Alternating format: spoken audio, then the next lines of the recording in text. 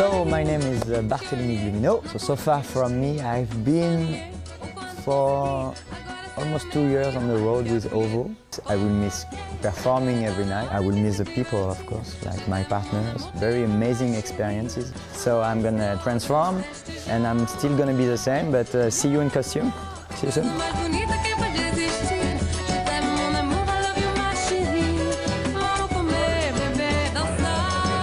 And you're gonna be amazing. And in this venue, we're a lot closer to the audience.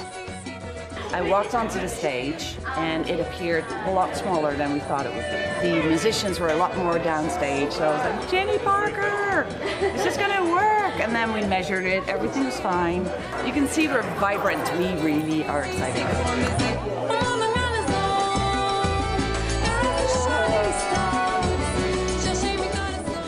I play the Ladybug. I've been with the show for 3.5 years since the creation. Yeah, the Ladybug is the romantic in the show. I'm the translator for the Chinese group. Did you ever think you would perform at a world-famous opera house? Oh, this is a big surprise for her. Yeah? So are you really proud to be here? Well, my name's Lee Burley. Yes, I was here in 2000 for the Olympic Games. My job is to make you kind of confused and give you a giggle at the same time.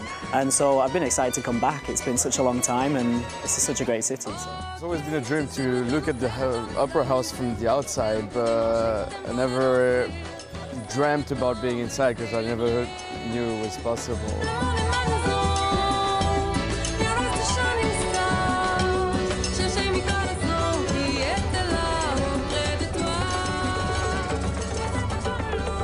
So everybody go in your place where you ended just now, please.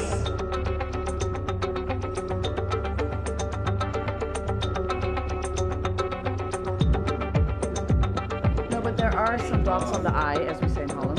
And it may, I'm going to try to get everything preset as much as possible during the awards themselves. Well, in the spring of 2012, before we arrived in Australia, we received a request from the Elfman Awards to see if there was a possibility to have an act or two or a special performance to the Elfman Awards. We started probably in June. Then when we arrived here, it was easier to be in touch with the people in Sydney.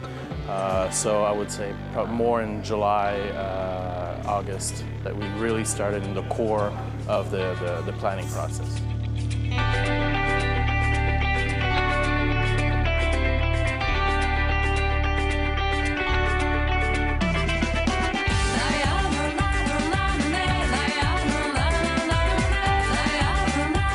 I want you to enjoy it because it's going to go by so incredibly fast, yeah?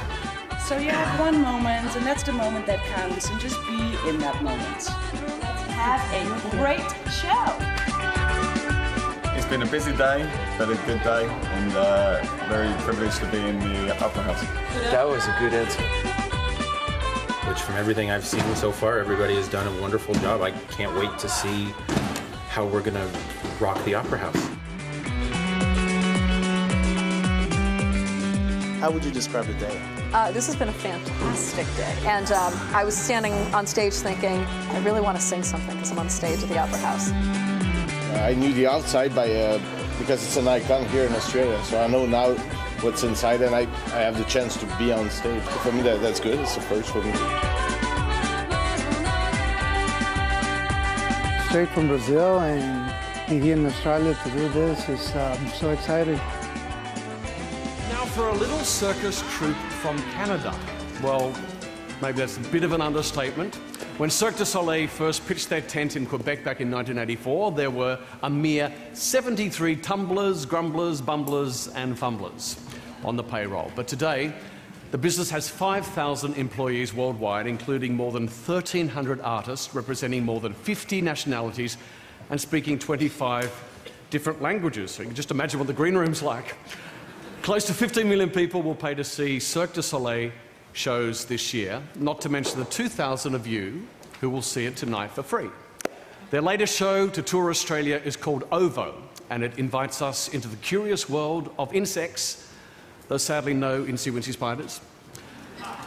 Currently playing under the big top in Sydney before touring to Adelaide, Melbourne and Perth. Ladies and gentlemen, please welcome Cirque du Soleil.